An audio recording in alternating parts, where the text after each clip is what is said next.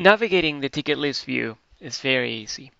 If you notice all the way to the left, you have preset list of tickets that you can work with. They could be by categories, statuses, or even custom queues. However, there are other alternatives that can be used to make your life easier. For instance, all the way up to the top right, you will be able to sort your tickets in different preferences. You can sort by tickets with due dates, or the ones that have been replied most recently, or based on when the tickets were created. Perhaps you want to see the most recent ticket on top, the oldest at bottom, or vice versa. So there are quite a few options for you to experiment and see how comfortable you are with these different views. In addition to sorting, you'll be able to apply filters. And filters are very helpful. So I'm going to use a quick scenario. I'm going to go ahead and create a new filter. And if you notice what it is, it allows you to add conditions to find a unique set of tickets.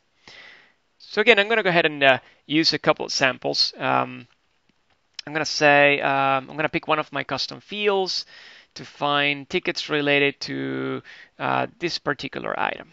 Okay. And then in addition to that, maybe I want to go ahead and find tickets that have been associated with a unique category. So again, you can combine as many conditions as you like. Now notice what happens.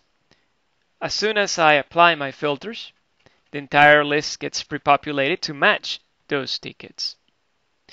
Filters are sticky, which means if you pay attention all the way up into the top left, I'm in my pending ticket view right now. If I go into, for instance, tickets assigned to me, the filter will remain in place. So look at that.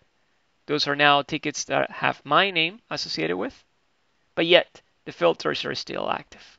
A couple more interesting items here is that you will be able to save those filters for later use. And when you're done, you can just simply reset or clear the filter, and that takes you back into a normal list view. If you saved a filter, the next time around, you can just go ahead and open the filter drop down, select the appropriate filter, and that is it. I don't have any tickets that match that due date, so I'm going to go into the pending list. There we go, two that match. Very simple. I'm going to go ahead and clear the filter.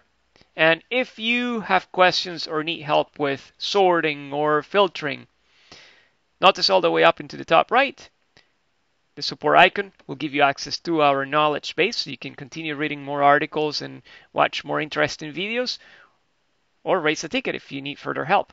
You can also chat with the support team. Thank you so much.